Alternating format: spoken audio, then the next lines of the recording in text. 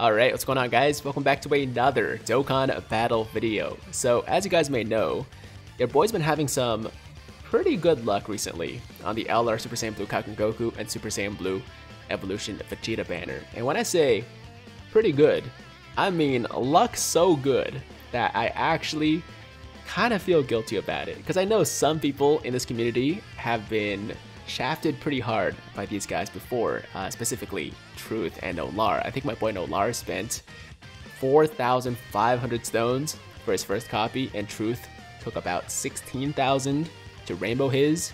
So yeah, for that reason, I feel kind of bad. But at the same time, I have been through my fair share of shafts in the past. You know, I have been through a lot of pain with this game, so I don't feel that bad. Anyways, in today's video, I thought it'd be kind of fun to showcase my 90% LR Blue Boys on this OP-ass Kamehameha team. Like, this team is just unfair. Like, there's no event in this game that can really stand up to the team, and we're basically just gonna destroy everything in our path, which, you know, is kind of fun sometimes too. So, without further ado, let's just jump right into it and annihilate every single stage of Goku. Alright, so unfortunately it looks like our rotations are all out of whack. We do want to get the Blue Boys with UI Goku and then the two Vegetos together, and we don't have either of those things going on here, so it's going to take us a minute to sort things out. So what I'm going to do is put the Blue Boys actually at the end, so we can get them together with UI on the second rotation as quickly as possible. And this attack is not going to be that impressive, but it should still be a good amount of damage. We got 8 orbs, just a 12 key super though.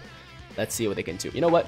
This might be better because we can start with them, you know, at one of their weaker, you know, in one of their weaker states with a 12 key super, and then later on, you can see them linked up with one of their more optimal linking partners, which is UI Goku, and also with an 18 key super.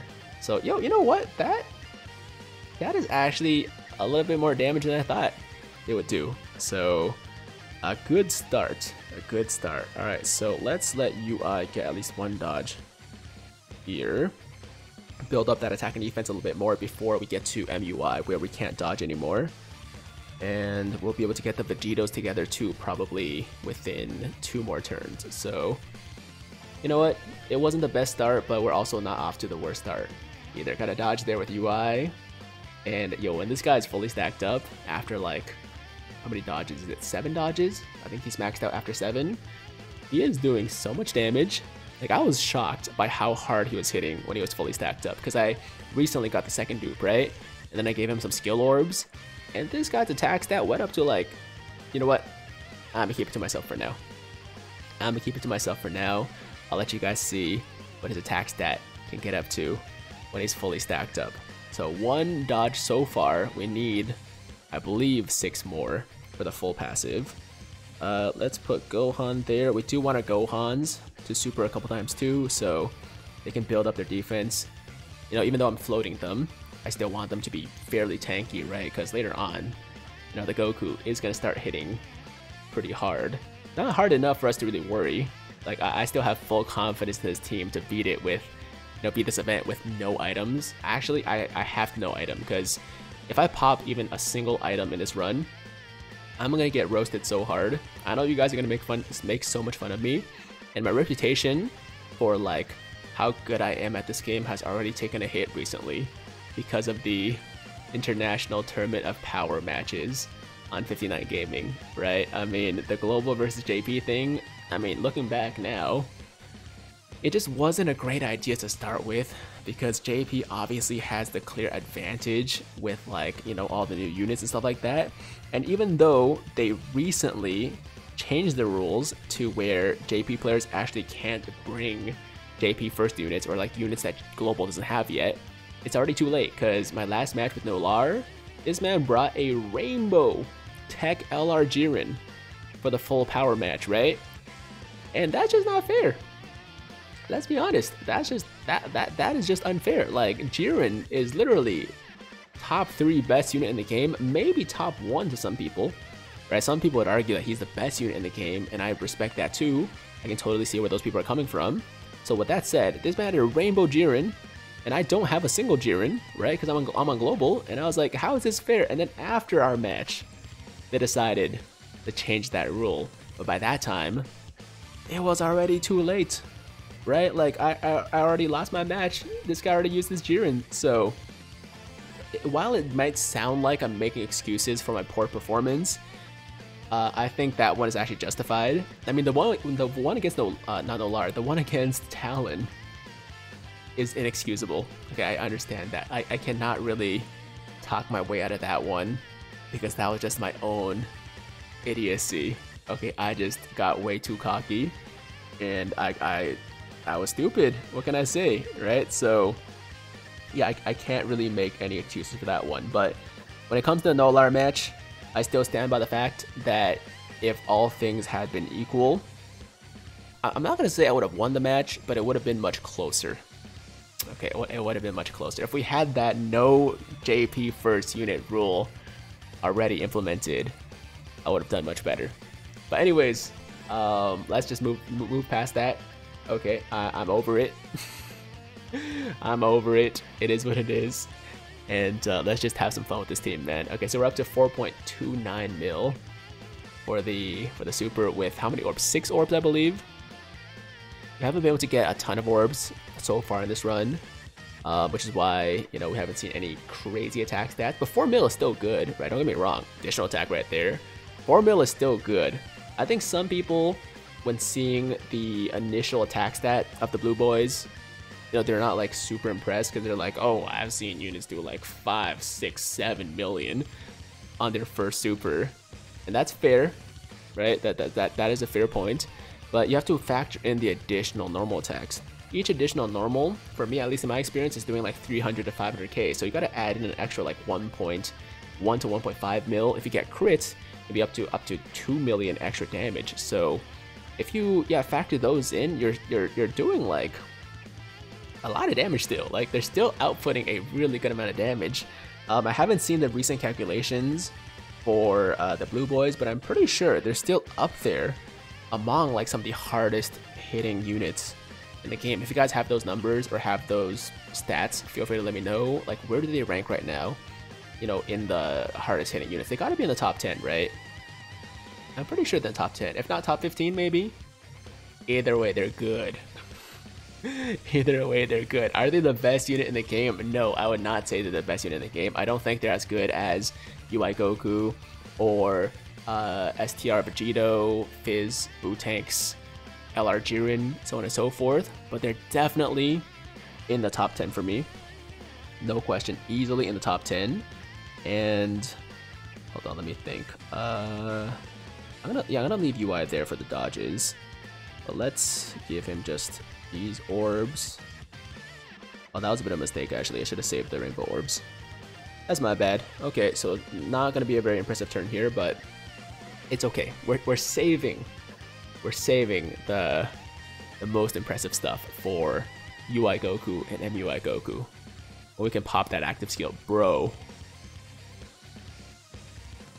Man, this is why I hate UI Goku sometimes. This is why I hate UI sometimes, man. This dude can give me like 7 dodges in a row, and then you will get hit like 5 times in a row after.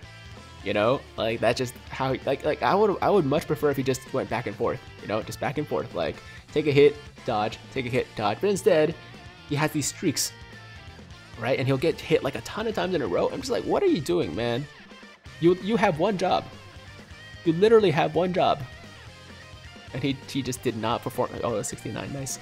Yeah, I'm so mature, man. Every time I see 69, I have to point it out. I don't know, like I don't know what it is. Yeah, just ignore me. Yeah, what was I talking about again? I forgot. Regardless, you know, even though we've had some missteps here, the run overall I think has been really good. Let's make things even more fun. Let's pop this active skill, get our STR Vegeta going, and probably kill the Super Saiyan Blue Goku and move on to UI Goku and then eventually MUI. I'm hoping that against UI we take a nice super so we can actually fall below 50% HP so that once we get to MUI, we can pop the active skill for the blue boys and get their max, damage potential. Alright, here we go. You know what's really funny? Recently, there was one guy on one of my streams that was telling me, or trying to convince me, that the LR Blue Boys are actually... No, he didn't say LR Blue Boys, actually. He said the Kamehameha team. So I was talking about how good, the Blue Boys are on like so many categories, and like, Kamehameha is one of their good categories too. And the guy was like, yo, Kamehameha is actually a really bad category. Or he didn't say really bad, he just said bad category, right? And I was like, what do you mean? Like what are you talking about? How can Kamehameha be considered a bad or even not good category at all, right? And he was like, well, there aren't that many good supports on it. And I was like, okay, I see where you're coming from. Okay, I see your point in terms of like, I agree, there aren't that many great supports. Like, you don't have a, Kid Buu or AGL Turles, or even, I don't think there's actually a key plus 3 attack plus 40% support on the category, right? I don't think there is. So I see it from that perspective, but I was like, look, when you have a team with units that are so powerful, right, that tank so well, that link so well with each other as well, you got a lot of great linking partners, right? Like the Blue Boys and UI, or Blue Boys and SDR Super Saiyan Blue Kaken Goku, or AGL Gohan and AGL Super Saiyan 4 Goku. The Vegetos link really well with each other, the Cells, so on and so forth. When you have so many good combinations, you don't really need the supports, right? I think supports for categories are most crucial when obviously you have units that don't link that well with each other, right? So you kind of need that key support, especially to get the supers off. And also, of course, if you don't have a lot of shared attack and defense links, then you need the additional attack and defense, right? But for Kamehameha, that is not a problem whatsoever. It's never been an issue. And I just thought it was so funny, man. I just thought it was so funny that he was trying to convince me that Kamehameha, just because it didn't have supports, is not a good category. Like, that's just crazy. That's just madness. Alright, so we are definitely gonna kill UI here. And our HP is still very high. Stupid fly, yo. You guys see that? It's a little fruit fly that flew over my face. I'm gonna get him. I'm gonna get you, fruit fly. Okay, anyways, going back to the showcase. This team is too good, man. This team is too OP. Like, I'm trying to lose some HP here, so we can actually, get our. Ooh, this is actually good. I'm going to. Ooh, should I put UI there? I think I'm actually gonna put UI there. I'm gonna put UI there, so we can take the super. And that's gonna be 8 key, okay, or 8 orbs. Gonna get a nice super off with Gohan as well. I'm gonna put UI there so that we can at least eat a super attack. And that should probably make us fall below 50%, right? And then the next time we come around, there's super. Next time we come around, we can pop the active skill for the Blue Boys and finish UI off. That's the plan, at least. Oh no! Ah, crap, yo, we have the Int Vegeto. Oh, he's gonna heal us back up. That's not what you want. That is not what you want. Man, this just speaks to how broken this team is. Like, I'm trying my hardest. I'm trying my hardest to take damage, to get the active skill, and I'm struggling. Wait, hold on. Hold on. No!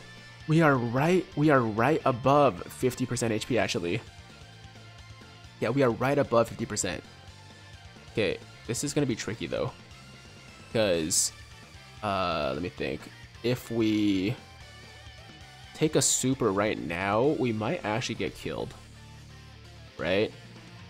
Yeah, we might actually get killed, which is actually kind of a concern. Like, I want him to eat a super, for sure, but I'm also a little bit concerned. So, I'm not gonna have to pop an item. I'm gonna have to pop an item. Okay, I'm only popping an item because we want to get that active skill off. Okay, not because I needed it. I just want to make that clear. So we're not gonna take those SDR orbs because that would heal us up, and that is the last thing we want right now, and I'll just give one orb to Goku. Let me just make that clear. We are not using the item because I need the item. We're using the item just so the blue boys can get their active skill. Alright? Just so we're clear. Alright, we're good. Alright, let's do it. Now there's also another concern that the STR Vegeta counters would kill UI. I mean, it's probably not gonna happen.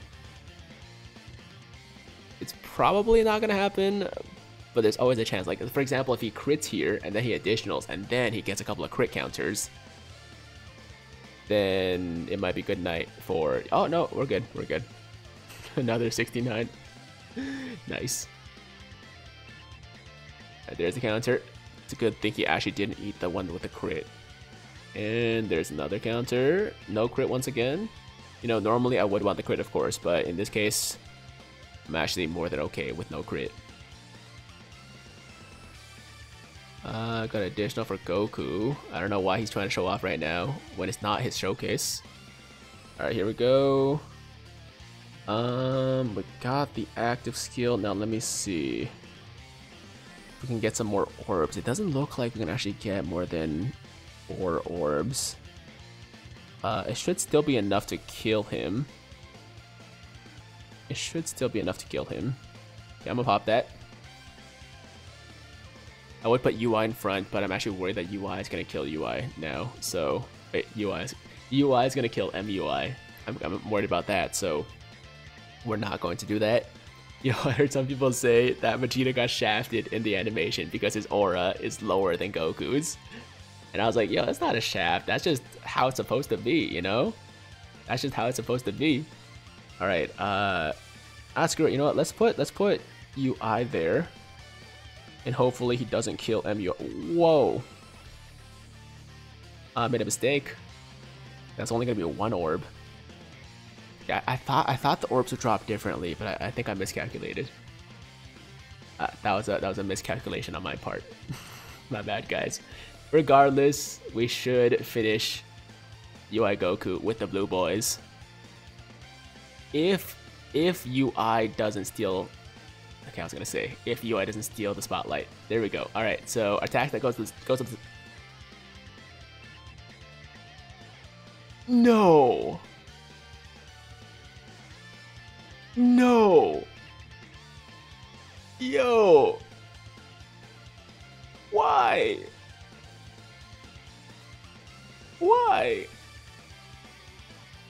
This man just ruined my showcase. Yo, stupid. He actually dodged. He actually did that to us. He actually did that to us. Okay. All right. Well, you guys know, like that would have been that would have been game over, right? Like that would have been GG for MUI Goku. But instead, he decided to die from a STR Vegeta counter. I guess he wanted to save face, right? He was like, "Hey, yo, I'm not gonna die to this unit that you're trying to showcase. I choose death in a different way." But man, he actually did that to us though. This man actually ruined my showcase. Well, you know, that's how things go sometimes. You guys know these showcases are not scripted, right? Like, I just go in and go with the flow.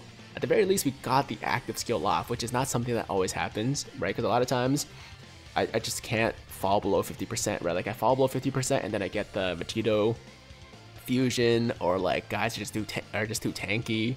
You get some orbs and you heal up beyond 50%. So like that's happened a lot to me, right? So at the very least, we got the active skill off. We didn't get to, you know, complete the attack, but it's better than nothing, I guess. It's better than nothing. Anyways, guys, that is today's showcase. Thank you so much for watching. I can't believe MUI did that to us, but you guys still got to get a good idea of what the Blue Boys, the LR Super Saiyan Blue Kakarot Goku and Super Saiyan Blue Evolution Vegeta, are able to do.